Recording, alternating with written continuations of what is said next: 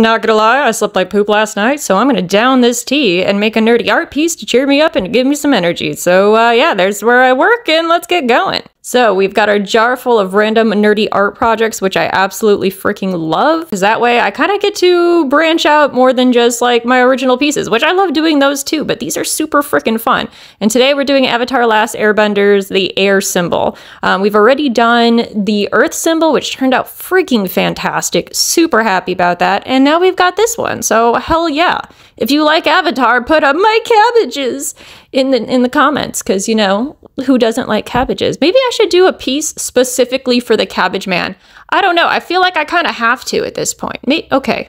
After I'm done with the other two symbols, which I have to randomly pull them, otherwise I'm not going to make them consecutively because I am a woman of chaos, I will make a cabbage piece. That'll be fun. I'm actually super pumped about that now. Ooh. Anyway, you can see that I changed up the line work a little bit at the end. I ended up adding this additional line to it because I wanted to do more color variation. I didn't want it to just be 2 tones.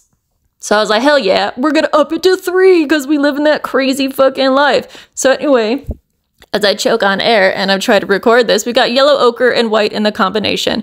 And this is how it turned out. So freaking nice and shiny. I absolutely love it. It's up in my shop if you want it. And if you like cabbages, let me know. Have a great day.